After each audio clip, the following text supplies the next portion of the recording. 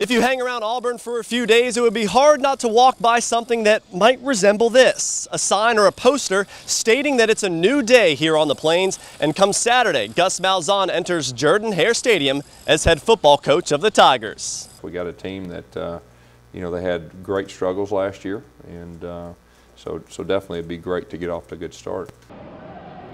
A good start is exactly what this team wants. 3 wins will not cut it for the historic program. Moving on from a tough 2012 campaign is exactly what the players have been waiting for since last November, and the excitement has built for Saturday.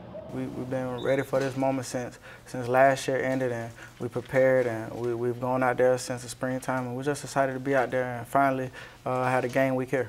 It's going to be great to get out there and go up against an opponent other than ourselves. So we're pretty excited about that. Put in a lot of work this offseason and just excited to strap it on for real. Gus Malzahn will also have a new quarterback running the offense, Nick Marshall. The JUCO transfer may be soft-spoken, but when it comes to the field of play, expectations are high. Yet game day is the only true test on how things will work out.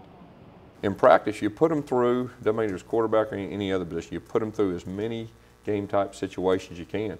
But until you get in that arena, and that's when you really find out, everything becomes very clear. But one thing is certain. Me personally, I'm really looking forward to Saturday, get a chance to be back in our stadium with our fans. That's very exciting.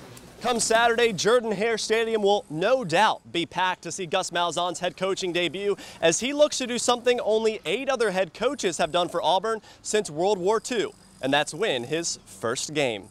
In Auburn, I'm Kirk Narotsky, Alabama News Network.